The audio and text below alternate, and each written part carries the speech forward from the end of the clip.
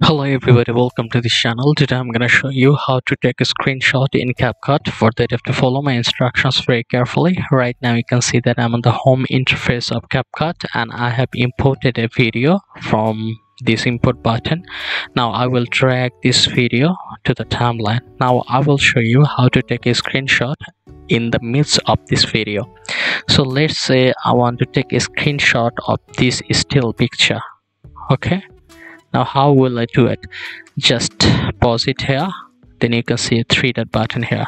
Tap on it and there are three options: color, oscilloscope, then preview quality, then export still frame. This is our desired option. You have to click on export still frame. So you can see that it has been selected, then you have to export it. Okay, that's it. The file has been exported to that particular destination, as well as it has been imported automatically. You can see that, and that's how easily you can take a screenshot while editing any video. So if this tutorial helped you, like this video and don't forget to subscribe to my channel. See you in the next one.